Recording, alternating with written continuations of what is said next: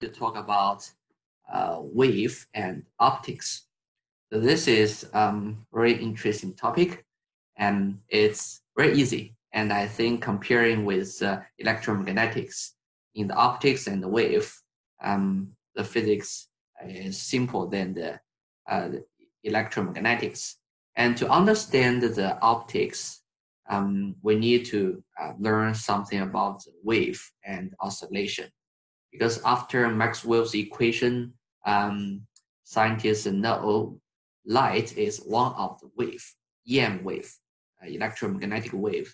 So if we want to understand the traveling of the light and the interference of light, diffraction of the light, we need to know the interference of the wave, diffraction of the wave, and other propagation property of the wave. The wave actually is a propagating oscillation. Here we have a mass connected with a spring. This box and the spring is oscillating, and suppose there's no friction.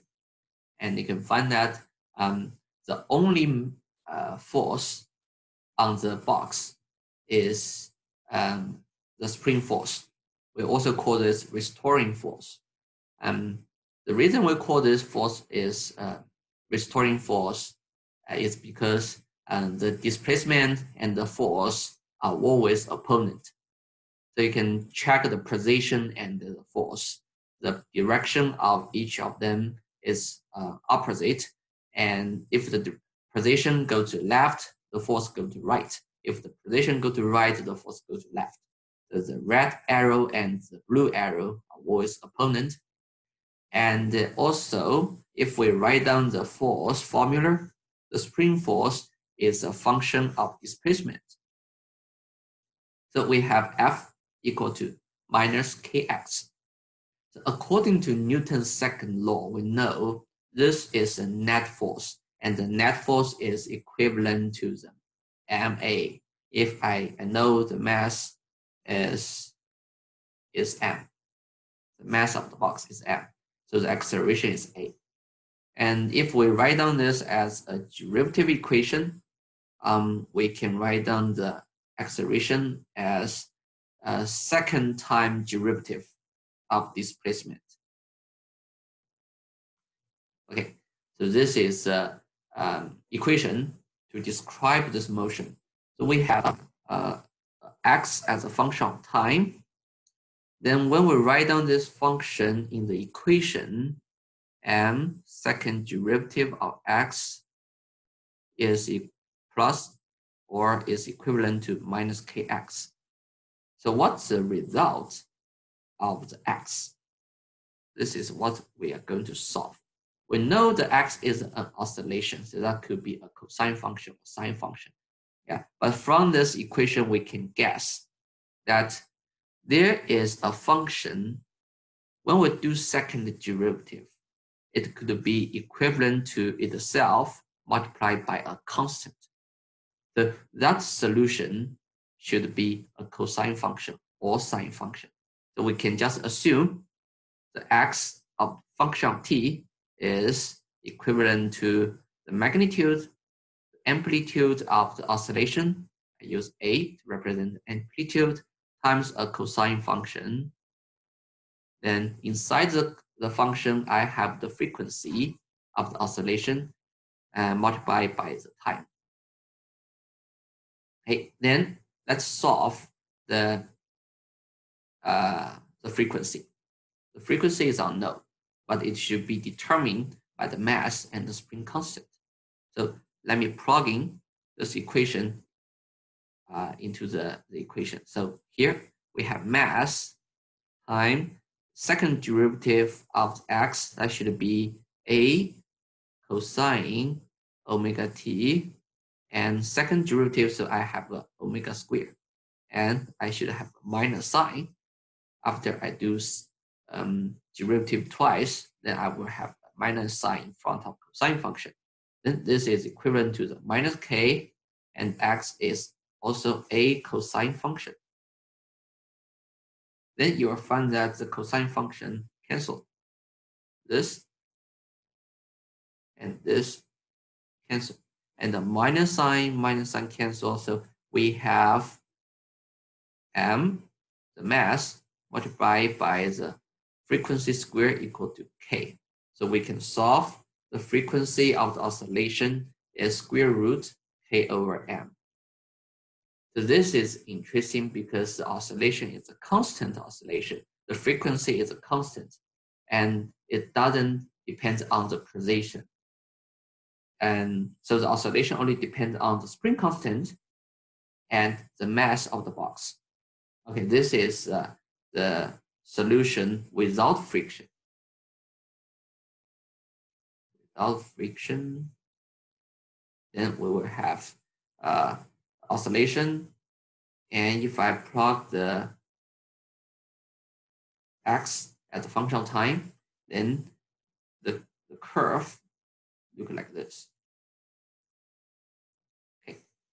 And if we want to know the period of the oscillation, we can use period is equivalent to 1 over frequency, right? This frequency and this frequency has a 2 pi factor. So we use this equal to 2 pi over omega. This is a period. And the period is also a constant.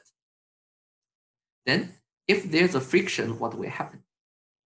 I think you might remember the damping oscillation. Here, you'll find that if I have a mass and connect with a spring, but we have to consider the friction of the air, then you can find that the amplitude drop down. If I have use another color, you can find that the amplitude at the beginning is here, it dropped down. This is exponential decay. So if we write down the formula of this oscillation, that could be an oscillation y. Y is the oscillation cosine omega t and times exponential decay. So that would be the t over time constant. So this is oscillation. Okay, if in the oscillation I give a driving force, let me go back to my notes here. So just now I see this is a damping oscillation.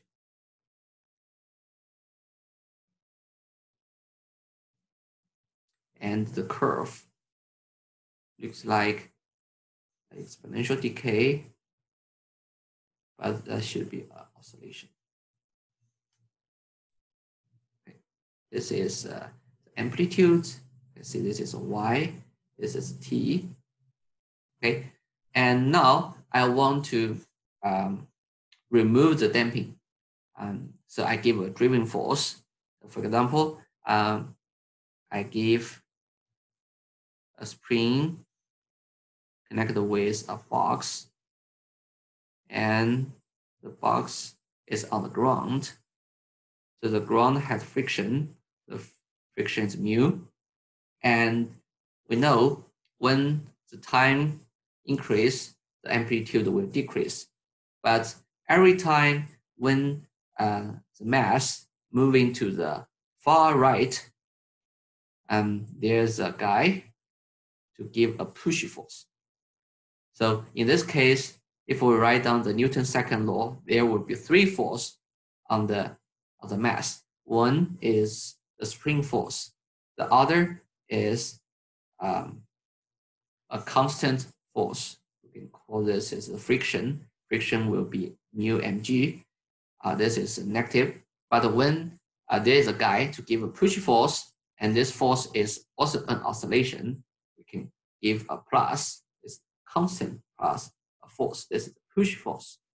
And only when the mass reaches to the far right, the guy give a push.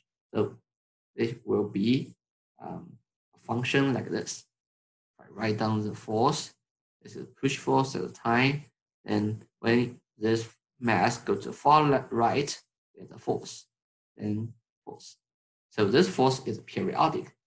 So this will be equal to m. Okay, it's a Newton's second law.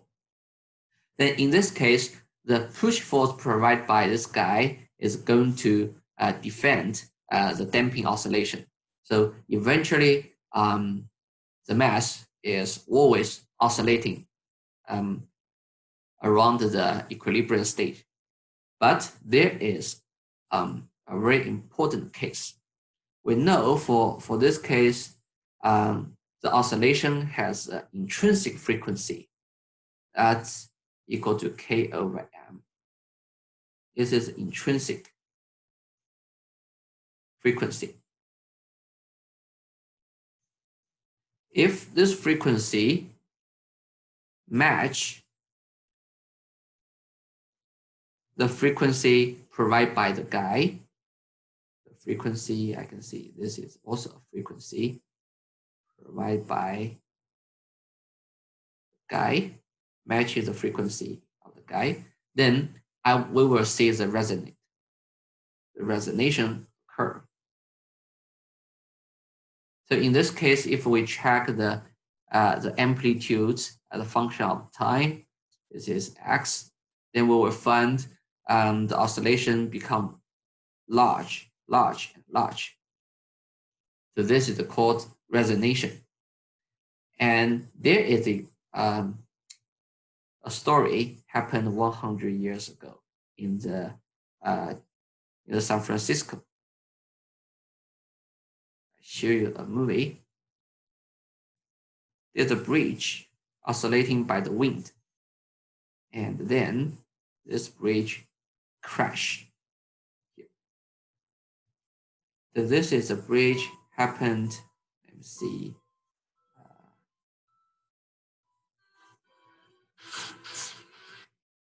Hold on.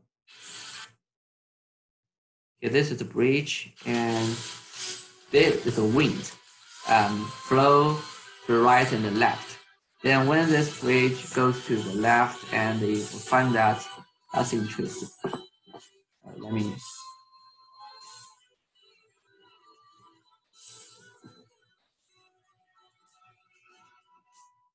So eventually, you see this bridge is oscillating because the wind, the frequency of the wind matches the frequency of the bridge. Then the crash.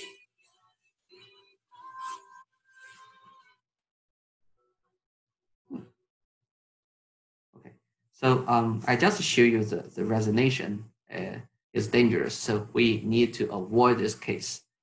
Okay, so then we will have another topic. If the oscillation is propagating from place 1 to another place, if we will have the wave. So now we have a new topic, that's a wave. So if the oscillation propagate from one place to another place, from A to B, then we call this propagation of oscillation is wave. So in the wave, we have two dimensions. One is x, the other is y, and the wave looks like this. And if you check the point, each point, the point is oscillating. It never moves to the left or right. It's just oscillating on the equilibrium position. And then this oscillation could be traveled. I show the video. Here, you can see, if you check only one point on this string, the string is a wave, and you find that the red point only oscillate in the y direction. They don't travel in the x direction. So that means each point is oscillating, but the oscillation can propagate from one place to another place. So there are two speeds. one speed is oscillation speed. If the oscillation is very strong, then the speed is very fast. And different point have different oscillation speeds. And the oscillation speed change over time, but the direction is in the vertical direction. We have oscillating speed in the figure, that's the V. We know the oscillation is Y, so we can do the derivative of dy. That will be the derivative of the oscillation cosine omega t. Right? So that will be the minus a omega sine omega t. So this is oscillating speed. You can find that the oscillation speed is a function of time. And this is confined as the magnitude of the speed is amplitude of oscillation times the frequency. But if we check the propagating speed,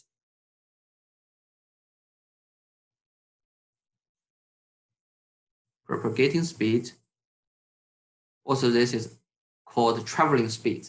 That's a c. C is a constant and is equivalent to the wavelength. The wavelength is lambda here, is the length from peak to another peak.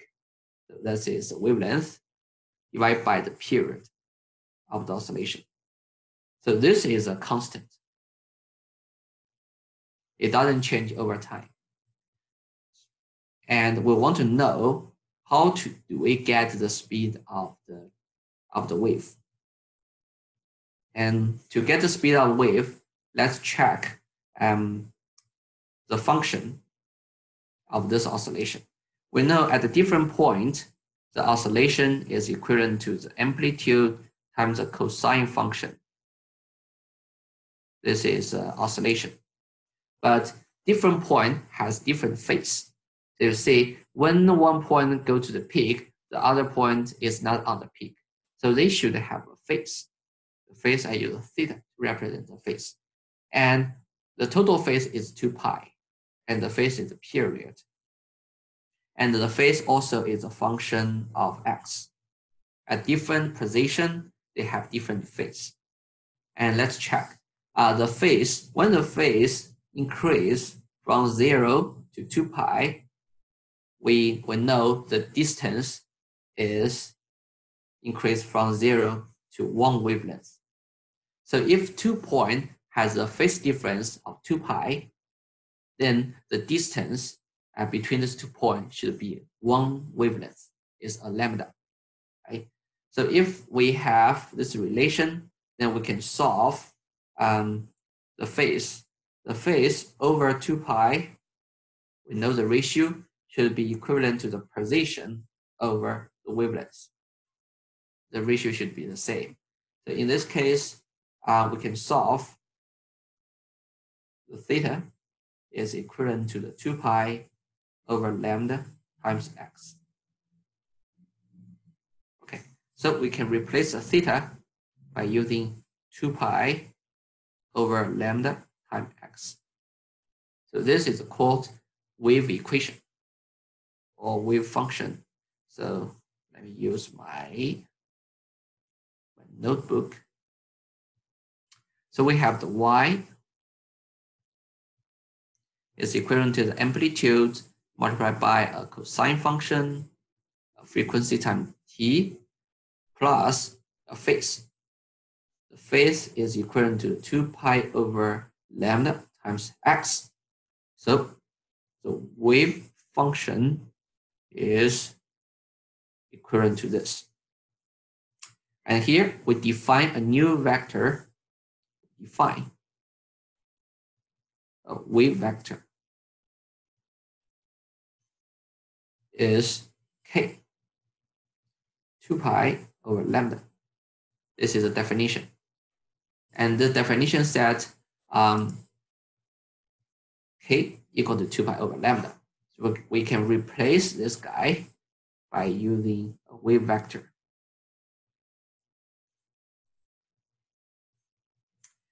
And let's see, if this is a vector, they should have a direction. The direction of wave vector, okay, is the direction of the traveling speed.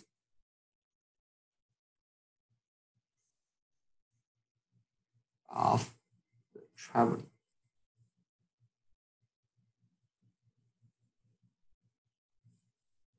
So if it travel to the right, then the wave vector go to right.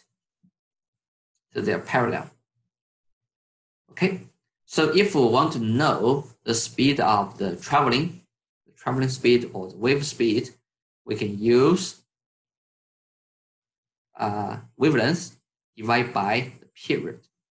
Also, we know the period is equivalent to 2 pi over the frequency, and the lambda is equivalent to the 2 pi over wave vector. Right? So we have another equation to write this equation, that is omega frequency over k. So that means if we see a function, a wave function is equivalent to cosine omega t plus kx, then we can get the traveling speed is equivalent to omega over k. Joseph, sorry, I'm just a little confused because you said it's in the direction of the traveling speed, but then you used v, which I thought was the oscillating speed. This is the traveling speed, not the oscillating speed. Okay. The oscillating speed is the derivative of the oscillation. So that will be a times cosine, this one. This is the oscillating speed. And you can find that the oscillation speed is not a constant. Okay, so one more thing about the wave is called wave equation. I think you might have problem to solve the learning homework. So if you have very difficult learning homework, when you check a solution and you still confused how to do that, in the wave equations, we will see if we see a function like this, a derivative of function of t multiply a constant plus or minus or plus, doesn't matter, a derivative of the x is equivalent to 0, then we can see this equation is a wave, and the solution will be this, and the speed is equivalent to, hold on, let me use another vector. So I use a constant number. For example, the number is called a number times this one. So the speed is 1 over square root of this number. I'll tell you why. So if we do second derivative of the wave function, a cosine omega t plus kx, we do second derivative y and over t. We will have a minus sign in front of the function, cosine t plus kx. Then we will have omega square, get out. And if we do second derivative of x, we will still have the minus a cosine omega t plus kx. Then we will have a k square, get out. And we know the speed of the traveling is equivalent to the omega over k. So we can use the first equation divided by the second equation. So on the left, I will have the second derivative ratio. On the right, you see the cosine function cancel. This cancel, so we only have omega square and k square. So we have c square. Then I multiply this to the right, I will have derivative times c squared, like this. Then I move to the left, I will have this one minus c squared dx squared equal to 0. So when you see this equation like this, we do second derivative of time and we do second derivative of x, and they multiply a constant in front. Then this is called a wave equation because the solution of the y is a wave equation. And the speed of the wave is square root of the number in front of the second derivative of x. And if you check the Maxwell's equation, you will get a similar result. Maxwell's equation is oscillation of electric field. So eventually, when you do the derivation, you will have electric field. We do the second derivative of time and minus 1 over epsilon naught mu naught, also second derivative of x. This is equal to 0. And the same thing, if we do derivative of magnetic field, we will get the similar result. So that's why we see the speed of the light is 1 over square root epsilon naught mu naught. Okay. So this is the wave. The next thing I want to talk about is the interaction between two waves. We call the interaction is interference.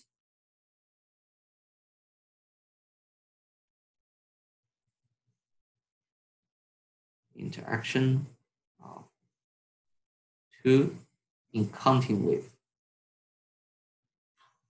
Okay, when I have two waves and these two waves encountered in the space,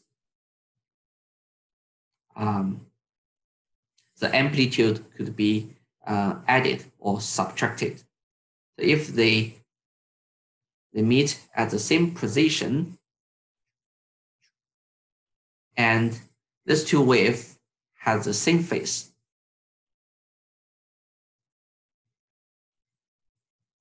this is wave 1, this is wave 2. If they have the same phase, they will have constructive interference. So eventually the amplitude of these two waves will get a very big amplitude of the wave. So we call this constructive interference.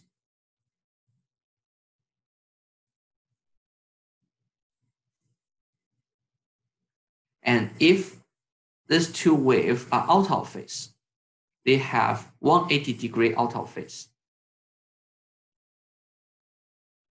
Like this.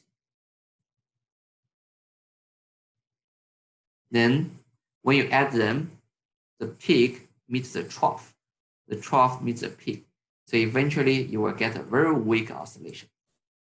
So we call this destructive interference.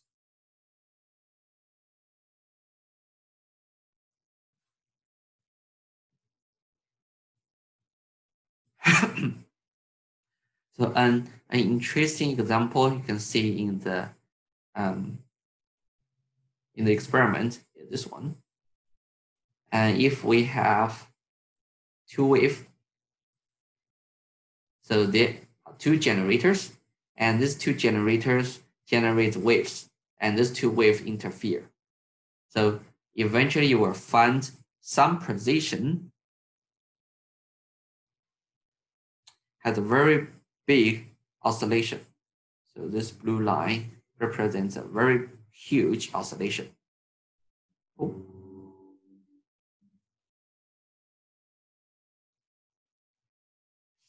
And if you check other place, like this place, there's no oscillation.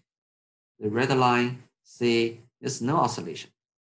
So that means this position has a destructive interference. And let's see, how can we find a formula to measure the distance from one position to another position? I want to know the difference or the distance between two destructive interference and between two constructive interference. I have a video to show. There is a wave, and I use two holes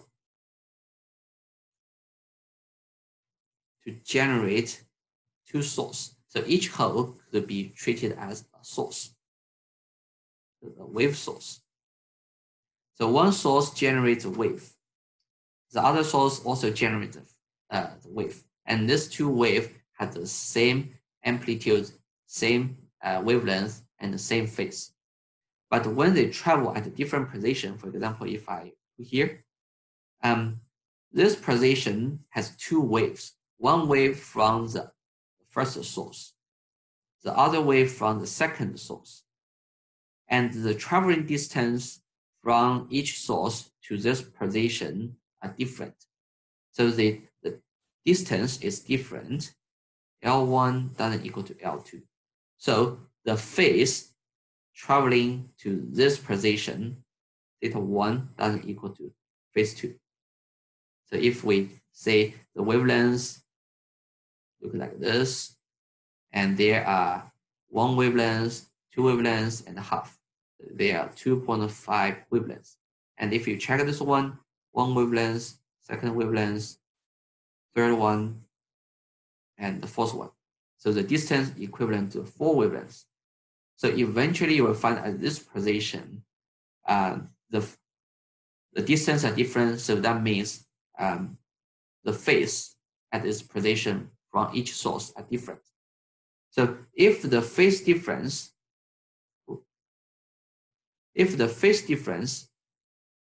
are equivalent to 0, 2 pi, 4 pi, or any 2 pi times an integer, that means the difference of these two waves from first source to second source are equivalent to 0, 2 pi, 4 pi, or any 2 pi times an integer. We call this two oscillation is in phase.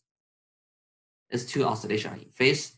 But if the phase difference is equivalent to pi, 3 pi, 5 pi, or pi plus 2 pi times an integer, that means these two waves are out of phase, and the degree of out of phase is 180 degree, is pi. So in this case, if the phase difference is equivalent to this, then you will find a destructive interference. But if the phase difference is 2 pi times the integer, this is a constructive interference. This is destructive.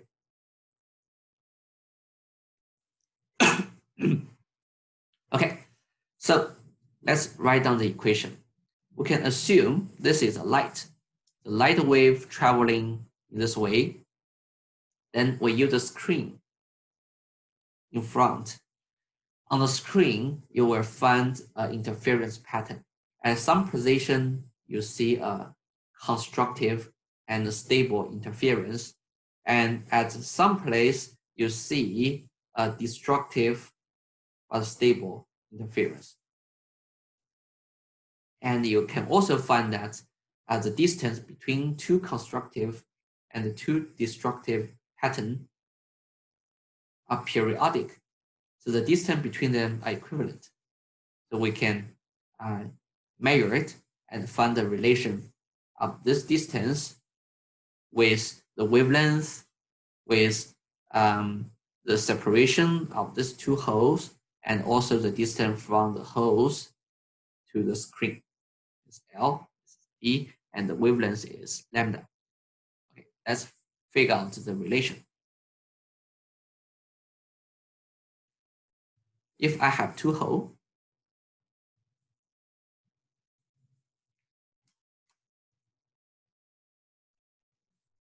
and each hole generates a wave on the screen. And the distance is L1, the distance is L2. L1 minus L2 is light path difference. Okay. If the light path difference divided by the wavelength times 2 pi is equivalent to the 2 pi times the integer, then we will have a constructive pattern.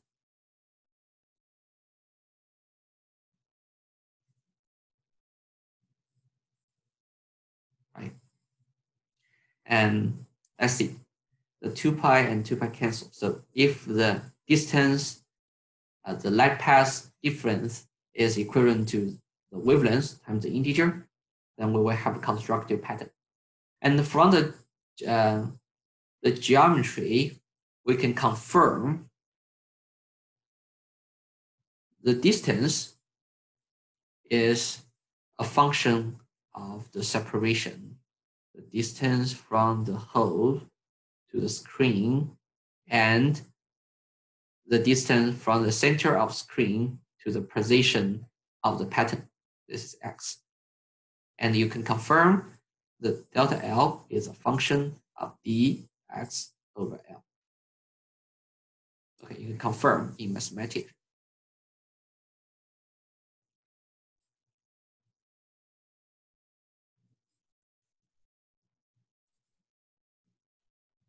Okay, then we can plug this formula into the equation. We will have dx over L is equivalent to lambda times n, an integer.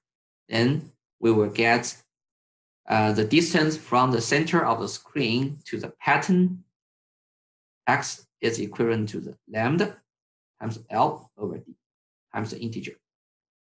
Okay. And if we have many constructive patterns like this, then the distance between them are equivalent, because one constructive pattern is equal to n, the other is equivalent to n plus 1. So if the distance, the phase difference is 2 pi, then this one has a phase difference is 4 pi. And we have the third one, difference is 3 pi, or the 6 pi, then we will have n plus 2. So when you subtract them, you will get a distance between two constructive patterns is equivalent to lambda L over d. So that means if you increase the wavelength or increase the distance or increase the wavelength, you will increase the distance between two patterns. And if you decrease the separation, you narrow the two holes, then you can also increase the distance between two patterns. So this is how we find the pattern, and we have the simulation to show you how does this happen. So I have a simulation. So you can find that I have a wavelength 300 nanometer. The separation is 0.5 millimeter, and the distance from the source to the screen is 0.5 meter. And we can simulate this one. You get the interference pattern. At this position, you see the constructive, you have the maximum intensity, and destructive, you have zero intensity. And also, we can increase the wavelength. We double the wavelength to see what happened. You see the distance increase. And we can also increase the separation. Then we will narrow the periodicity. Okay, so this is a very interesting interference, and we use this interference can measure the wavelength of light, because we can measure the separation. Then if we don't know the wavelength, we can use the equation to solve the wavelength. This is the application. So I think I've done today. We have 10 minutes, then let's do the quiz. So the quiz you can find on the course site on the quiz 11. you can see under my name. And after you finish the quiz, please upload your solution to here. Okay, so that's all.